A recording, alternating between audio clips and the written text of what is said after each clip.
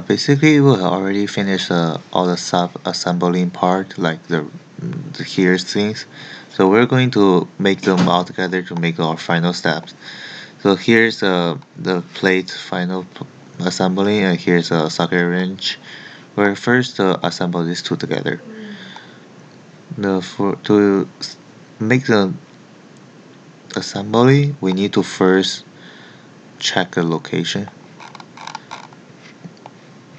And I make the socket wrench as a base design. It's not made a lock tower. Yeah, I drop it first, so it's locked. Click the mate and choose a concentric with here and wait. Now this part. As you can see, we have a small circle inside to fit the ball, so we make these two together. And then concentric with a circle. Wait, yeah, circular pattern here. Any place that is circular with the large circle here. And reverse it to make it to the right way. Well, it's not parallel. We need to do it again to make the at least the concentric. These two. Ooh.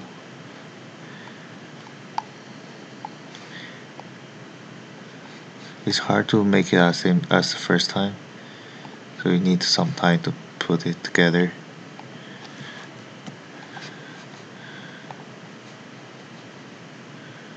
Maybe I can choose this one. Let me try it. Oh no, I can't. Oh. Okay, concentric. Yeah, see. So it's made together. It's basically done. So we can make to the second step. Make a road to fit in the socket wrench. Since the inner diameter and the outer diameter is the same, so I'm going to first do the concentric, then do the fix. Because in the real life, it will fix for sure.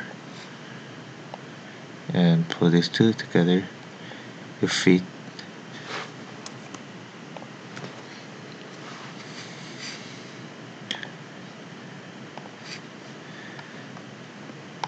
And for the last part, I need to put a plate with a brake together. It's an easy step because in the real life, although there's no thread here, it still can fit because of force. The concentric, choose a plate. Oh, it's hard.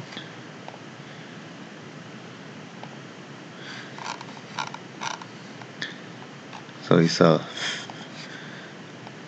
almost done with assemble, and the last step is fit them and fix the whole thing. So you will move around like that. I don't want to move around. Make a noise. Good. That's all. So basically, this is the one side of assembling and the touch to the wheels here. The steel rings there is not wheels, and this part is for the braking. So here's only one part. If the real life will print the two identical assembly and then bring it to both sides. Thank you.